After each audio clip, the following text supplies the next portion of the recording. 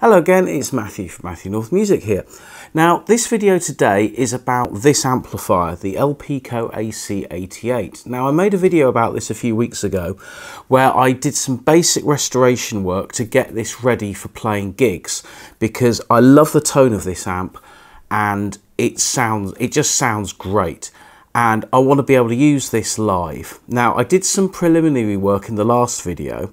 This video is a kind of an update because since I did that work I've done several other things to the amp as well to improve it in terms of stability and efficiency. And I can safely say now I've got a really great sounding amp that does the absolute business. You may have noticed that there's a couple of labels on here because I've got the impedance set permanently on the amp.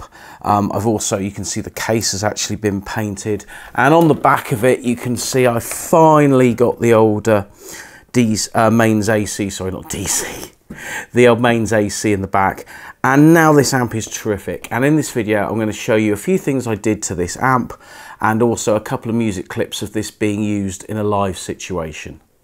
I've just cleaned the cabinet, and if you see the paint had been flaking off quite a lot, so I've rubbed it all down, and on the front you can see there I've removed the paint, taken off the badge. I've also taken off the handle and rubbed everything down, and I'm now going to paint the cabinet. Now what am I going to paint it with? Well, I'm going to use some ordinary metal hammerite. I used this before on the other AC-88 that I had, and it looked pretty much like it was new out the factory, so I'm just going to go and paint it now.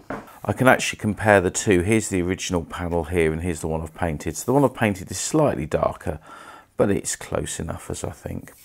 Also, on this panel here, you can see I've glued in a piece of plastic, and this is just to go over the voltage selector control that I mentioned before, and it slides out, bulges out slightly, so it's not going to be in the way, and it's just a way of just keeping it safe. And you can just see here I've just cleaned one of the holding strap covers with some Brasso, and you can see it's not too bad. There's a few marks on it, it's generally pretty shiny, whereas the one that wasn't cleaned is very rusty and a bit sorry for itself, so I'm going to give this one a clean as well.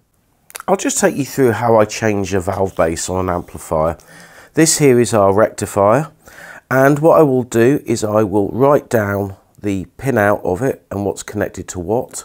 I'll also take a photograph as well as a backup, and then I can remove the valve base and put the new one in. So I'm just going to look at it first. So we've got an orange on pin 1, then nothing's connected to pin 2. We've got the resistor on pin 3.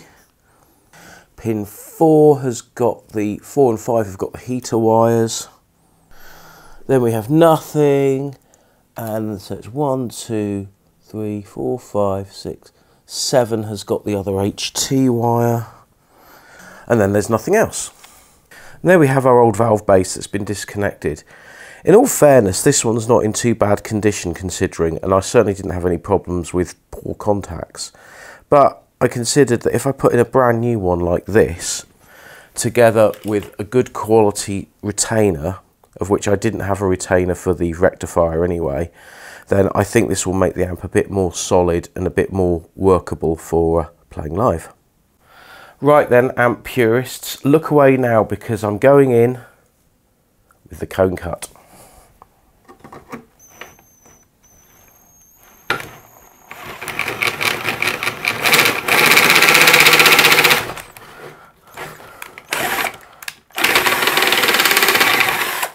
There we go, that's all I needed to do.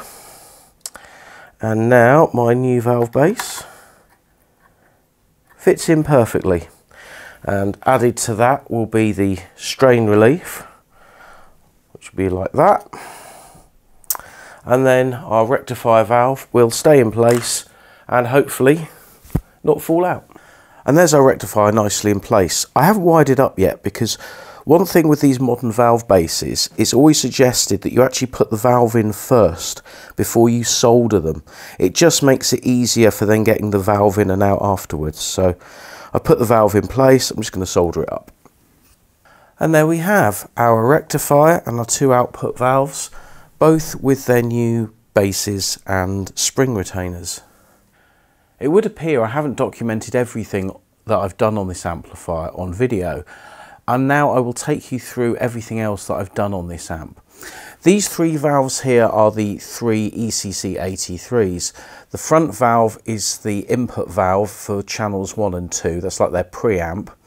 This valve here then takes those signals and the gram input, which is at a higher level, so it doesn't need a preamp valve, and it also then feeds the tone control circuit. Then it comes into this valve here, and this is the phase splitter. Now these valve bases were slightly different to the originals in that they were rotated, so I actually had to extend some of the wires, which I'll show you in a minute on the underside. But they do have these rather nifty valve covers, so it keeps the valves in place when the amp's being transported. So that, along with the spring retainers on the other valves, means that it's much more efficient. On this side of the amplifier, you can see I've put in my IEC main socket. This is a fused one, so the fuse here, the original 3 amp Elpico fuse, has actually been disconnected, because the problem is, with the metal panel on the back, it wouldn't be difficult to, if you had very thin fingers, to poke your finger in and get a belt off it. Or more likely if, say, I don't know, the end of a guitar string or something that hadn't been coiled up got poked in there. Highly unlikely, I know, but I'm not going to take that risk. So I got all that nice and neatly replaced. Okay, I'm holding this up with my lamp now in the hope that you can actually see this better. Now these are our 3 preamp valves, and you can probably see there's a lot of new stuff here. I've had to replace many resistors and capacitors, and that's where the sleeving comes in, just to give it some extra insulation. Here you can see on this wire, for example, I've actually extended it because of the fact that the valve base was rotated so that the cables weren't quite long enough. Now, the other day I watched a video by Phaso Electronics on YouTube, and she does a brilliant channel on fixing amps. And she mentioned that if you get a lot of crackle appearing, that's usually iffy plate resistors, which are these resistors here. So I actually replaced many of those, and sure enough, all the crackle went.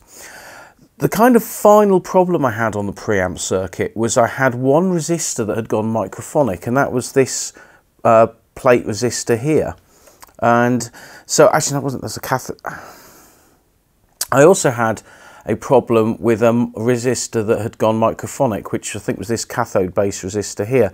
So I replaced that one as well, and altogether it had taken away any sort of bad noise. So this amp now has fairly minimal hum, and certainly for an amp from 1963 it's probably got less hum than it had when it was new out of the factory.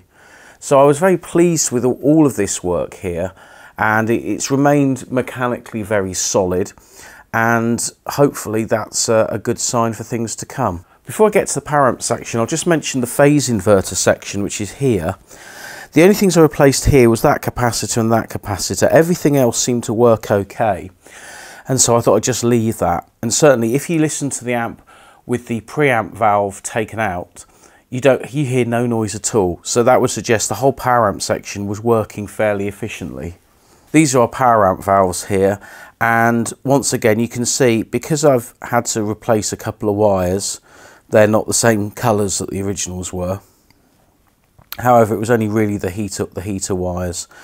The wires that feed the output transformer okay, although I did put some extra sleeving on here just to make it a bit safer. The last bit I'll mention, if you can see it, there's our new mains input socket.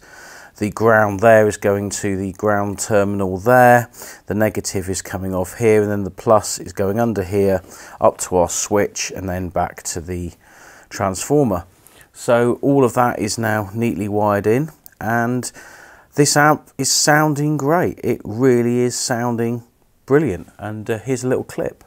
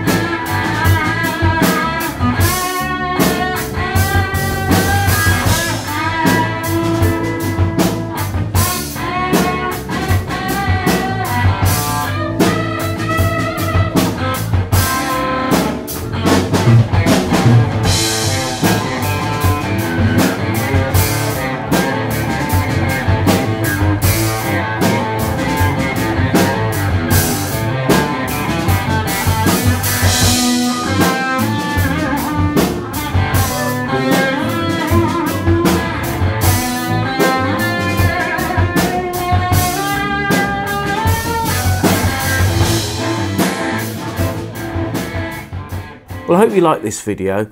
I'm a massive fan of this amp, and you can still find these on eBay in places. The price of them is creeping up though, and you don't see as many of the early versions as you do of the later version. The later version, as you know, is already been badged up as the Sound City Studio 20, and it's effectively the same amp, although the schematic doesn't quite tally up with what was actually inside of here. Although I used the Sound City schematic for when I was working this out for changing components. However, they of course have a printed circuit board inside of them, which it swings and roundabouts. Yes, I prefer point-to-point wiring, but printed circuit board is much easier for changing components because you literally just desolder a component, put another one in. Anyway, it's been great fun doing this. It's not a job for the faint-hearted, and it's not a job for people that are just learning how to do this skill. I've been in electronics and I've been working in this type of work for 30 years of my life plus.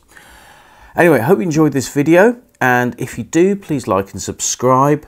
More videos coming on the way, including a very, very nifty little amp building video that I've started doing. And yeah, leave any comments if you like, any questions about these amps, and please follow me on social media as well. Anyway, thanks for watching, and look forward to making the next video for you.